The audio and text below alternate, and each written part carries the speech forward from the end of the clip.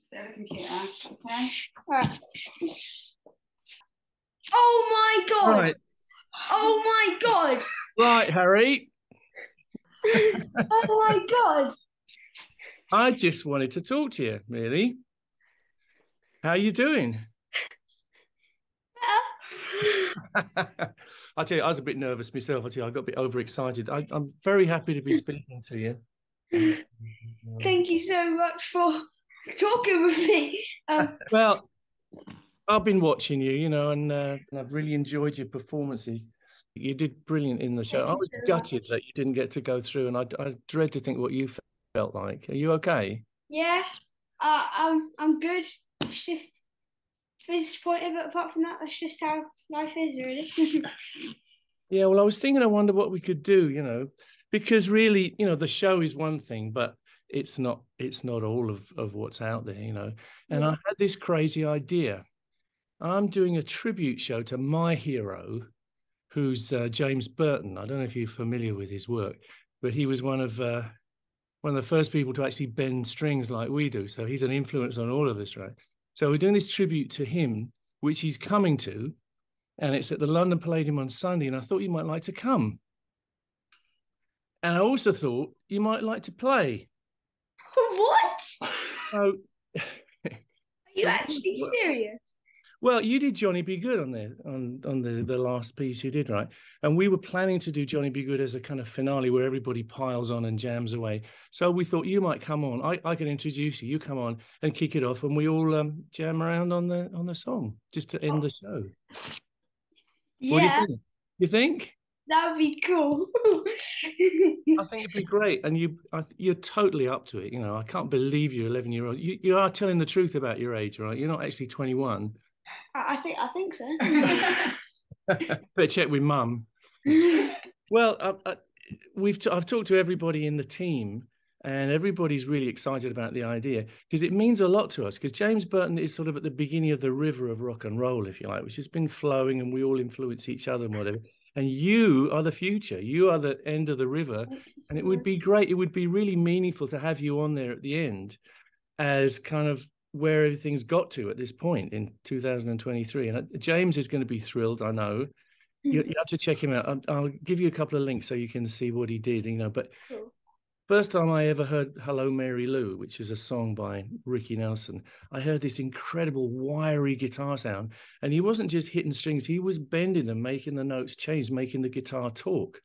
Yeah. And I'd never heard that before, and to me that changed my life. I thought that's what I want to do, and so I was heavily influenced by him. And a lot of people have been influenced by me subsequently, which is great. So the river flows. And you went on there and kind of paid a great compliment to me by doing my stuff. And I really appreciate that.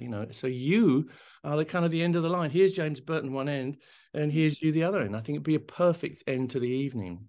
Yeah, that would be pretty cool. It's at the London Palladium, which is it's a nice gig, actually. Yeah, it's a very theatrical kind of gig, but it's really going to be a nice place to do this, I think. So if you're up for it, that's a deal. Yeah? Yeah, yeah, that's pretty good. Get there. Thank you so much. That's great. And we get a chance to talk when you come down. That would be great. Yeah, that would be so cool. Yeah. You have a Brian May guitar, don't you? I saw. Yeah, I have like a fake one. I have like a Harley Benton. Oh, all right. Oh, we'll have to fix that with a proper one, I think. Yeah. That would I'm be. pretty you sound pretty good on the Gibson. Is that a Les Paul you're playing on the show? Well, it's an Epiphone Les Paul. Okay. It's Yeah, like yeah. one step down from the Gibson.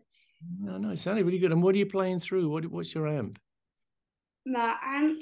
I used the Vox AC15, which is obviously inspired by your AC30.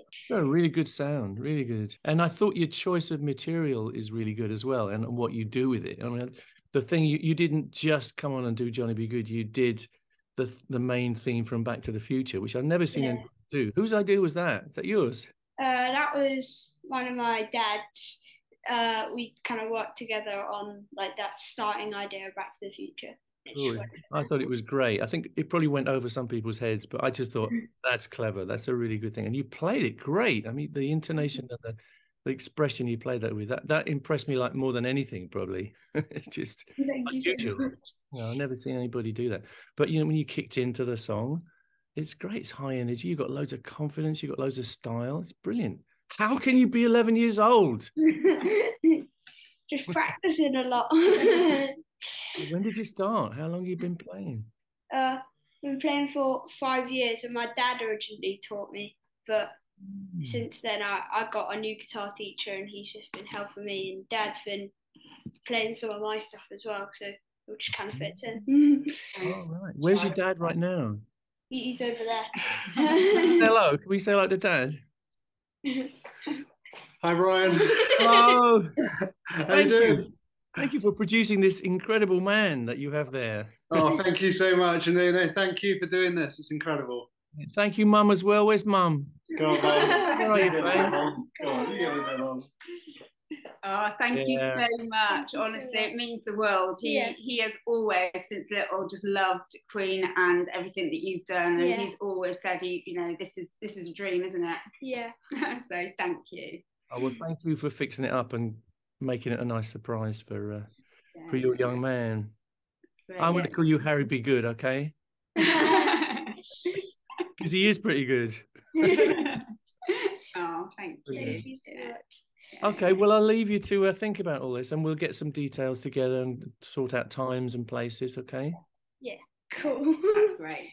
Thank you. Thank you so much. Thank you so much for your time. Thank you so much.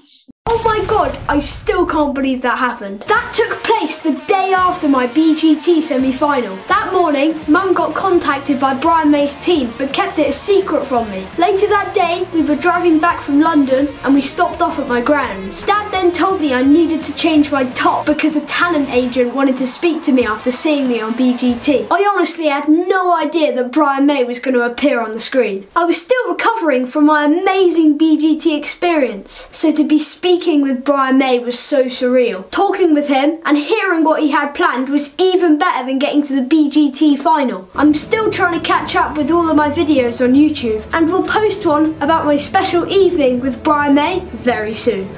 That's it. Thanks for watching. See you next time.